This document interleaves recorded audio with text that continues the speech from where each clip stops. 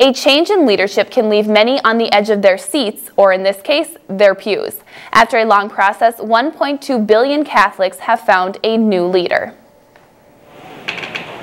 It has people of the Catholic community talking. The recent change in leadership leaves most excited for the future. I think the new Pope will be great. It was a little shocking when the Pope Benedict stepped down, but I think Pope Francis will be a good change for the Catholic religion. On February 28th, Pope Benedict resigned.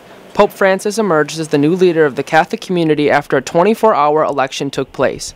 Many say the new Pope will be a major contribution toward the Catholic community around the world. He is going to call us to radical love. I mean, that's been his history, and I don't see him being any different now in the future. As the Pope, he probably speaks with more authority, and I see him challenging us to use our resources to help one another. For Father Leifer and many others like him, this period of change is exciting.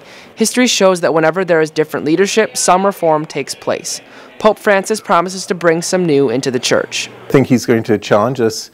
He's very big on evangelization, taking the gospel of Christ to the world, and then basically laying your life down for your neighbor. Most believe that Pope Francis will serve the Catholic community with justice and bring a new light to the world.